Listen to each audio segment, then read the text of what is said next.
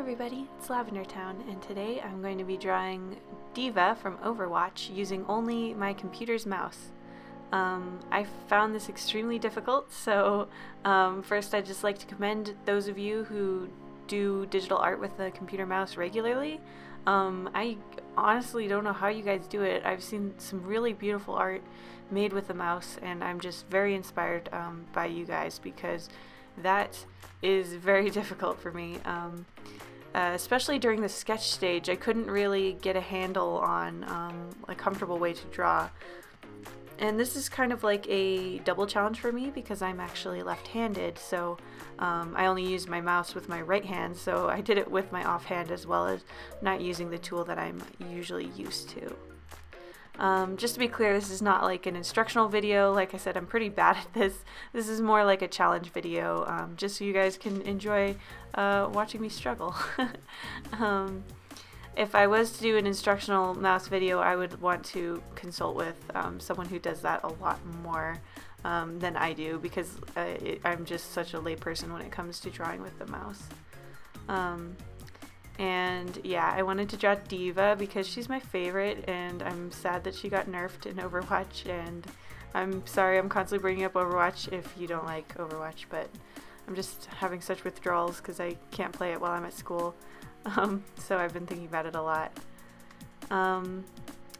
Just a real quick thing, it's always good to bring in reference when you're doing fan art of character. Even though I know D.va pretty well, her costume's pretty complicated.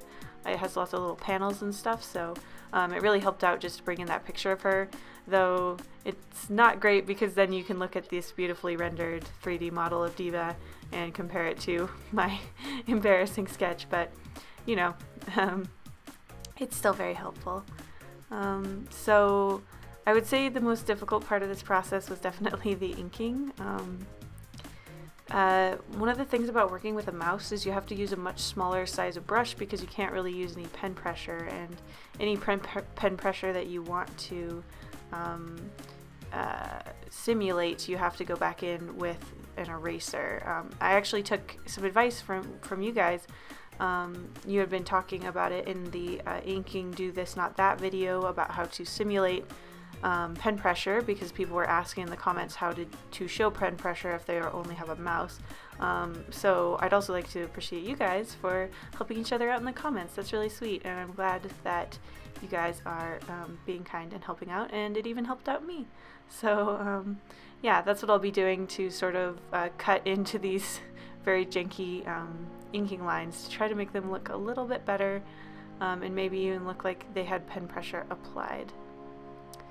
My hands are wobbly even with a really good tablet, so these lines are pretty bad, especially because Photoshop doesn't really have any kind of stabilizer. I know that Psy and Flash, or I guess it's called Animate now, they both have ways to smooth the lines sort of in the computer, but Photoshop doesn't really have that.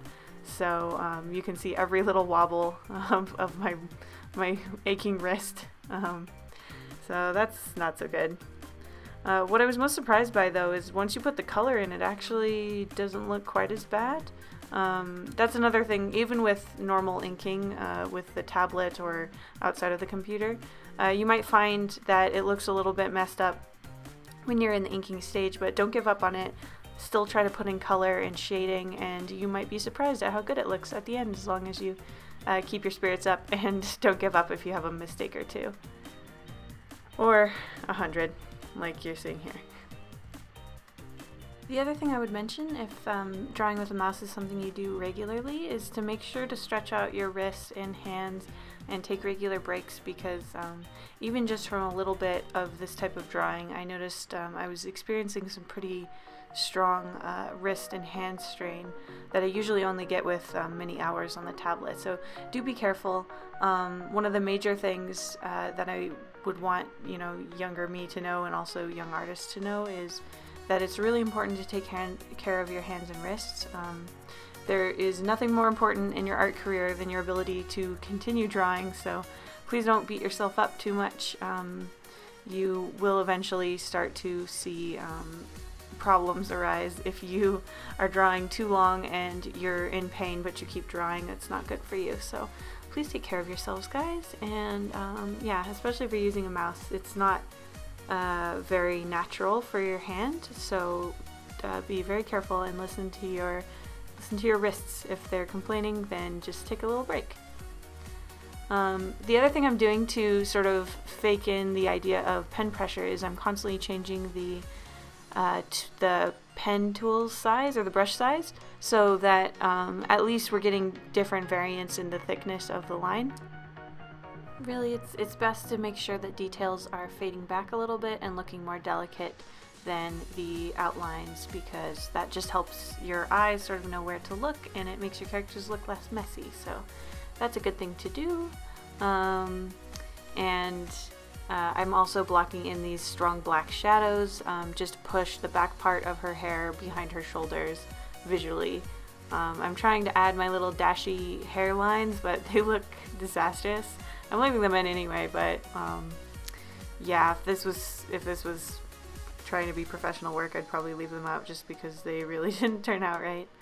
From far away, it looks pretty good, but when you get closer, it's a little bit messed up. So the coloring part was quite easy because I had a reference picture right there, so I could just literally use the eyedropper tool and sample all the colors that I needed. And I was surprised to see how intensely saturated that pink is. I don't notice because it's such a small part of her design. It's sort of just the piping and the stuff on her cheeks, but it is a super strong pink. It's even stronger than the pink of her mech. So that's something interesting, just design-wise. If you're trying to learn about color theory, you should, and you have Photoshop, you should sample in pictures that you like and just eyedropper tool pieces out of it and take a look at what the colors look like on their own, because oftentimes you will find that they actually look a little bit different when they're on their own, because we see all colors in relationship to the colors around them. So putting highly saturated colors next to each other will make them look less saturated than they are, and vice versa. If everything is desaturated, then certain colors will look super bright even though in reality they're quite grayed out, because that's just how our eyes work, and it's kind of interesting. So I'm just using the paint bucket tool to really quickly patch in all of those colors, and she's starting to look a lot more like d.va, which is great. I got some skin color in her eye, but you can just really quickly fix that. This took me 40 minutes in real time, and I sped it up 4 times so that it would only take 10. And yeah, I think this would have probably taken half the time if I was not using the mouse, but I'm actually surprised at how usable it is once you get used to it. I'm still very impressed by mouse artists, though. I really would not be able to pull off a lot of drawing if that was the only tool I had. But yeah, it's wonderful to see that people will make art no matter what, pretty much. They will make art with whatever they have, and that's really cool. So now I'm just shading with a sort of peachy color, using a multiply layer on top, and that makes it pretty easy. I'm not having to change colors. You might notice I'm being really sloppy on the outsides, but that's because that's easy to fix, and you'll see in a minute the trick I use to completely get rid of any areas where I went over the lines. I actually recommend even doing this when you're not limited, even if you're using a tablet. This is kind of a fun trick, because you know, constantly worrying about the lines or having to select everything is kind of frustrating, and you really don't need to, because there's a lot of cool Photoshop shortcuts that can make things easier if you have clean line art. So basically, yeah, I just was able to instantly get rid of it by hiding the shade layer, selecting around her form, then turning the shade layer back on, and just deleting everything that was selected. So that was any part that went over the outside silhouette of her body. And I just used the line selector to make these little triangle shines. I'm really liking geometric shines lately. They look, I think they look cute. They're kind of weird, but yeah. And there you have it. This is my little portrait of d.va, drawn entirely with a Logitech mouse. And yeah, hopefully it's not too cringy for you mouse artists to watch. I did try my best, I promise.